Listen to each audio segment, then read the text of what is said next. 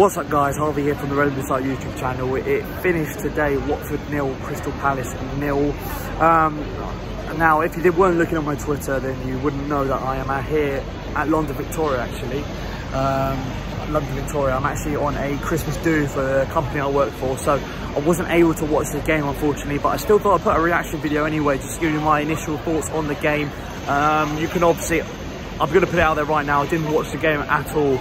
I was following it up on Sky Sports, like the text, and got my general gist of what was going on through that Sky Sports app, but I didn't watch any of the game. So I just want you to obviously realise that in my reaction to the game. So don't take my word for anything, but in general. In general, I thought that by the sounds of things, Martin Atkinson had a dodgy game. I thought that there was one particular incident where I did see the highlight. Wilf got absolutely taken out by Capoue, or I can't remember if it was Capoue, but taken out, and it was very, very harshly ruled against him by Martin Atkinson. In general though, at the end of the day, 0-0, is that a bad result in your opinion? In my mind, I think some people will be unhappy with that, but in my opinion, honestly, I think that 0-0 isn't the worst result in the world. Still unbeaten, obviously another clean sheet. That's 3 in a row now, in terms of clean sheets, which is very big.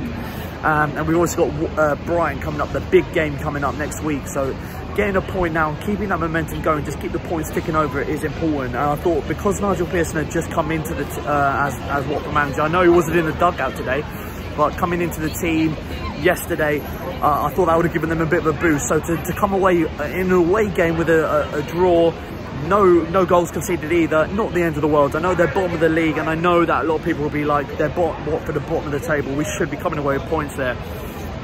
I do get what you mean, It is disappointing in that sense that we couldn't get a goal and we couldn't get some revenge from last season, you know, obviously losing in the FA Cup quarter-final and of course away in the league. But in the bigger picture, in my opinion, getting a draw is a decent result, not the best result obviously, and not the best performance either. It sounds like a very scrappy game. Obviously people who were there at the game, please comment your thoughts down below and tell me how you thought the game went in general. I'd love to know.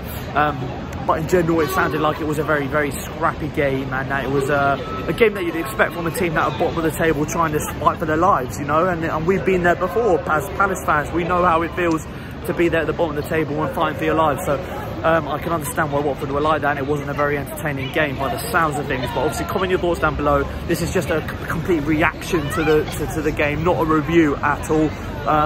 But in my initial thoughts, a draw is a point in the right direction. Stay positive about it. Brighton is the big one. If we got a draw today and won against Brighton, I think every single Palace fan in the world would take that result. So let me know your thoughts down below. Comment your thoughts down below. Obviously like, share, subscribe to the channel. I promise you against Brighton I will have a more in-depth preview, live stream preview is my aim. I'm going to be live streaming the preview to that game, and obviously a proper review to the game. I'm unfortunately not going to be there because of work.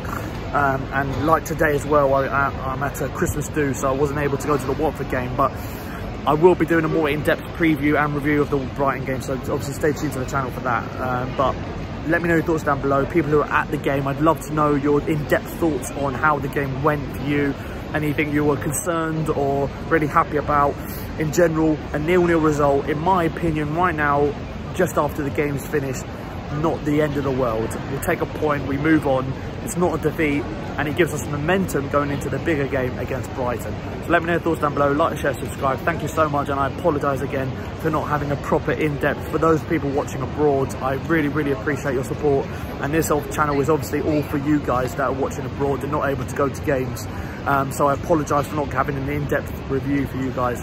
But I will have a proper, you know, I'll have a proper preview and review of the Brighton game coming up and onwards. It's just because it's Christmas and I'm at a Christmas event for the people I work with at the moment. So that's the only reason why, I haven't been able to watch the game today. So I apologise to you people watching abroad. Like, share, subscribe. I will be doing a more in-depth preview and review for the Brighton game.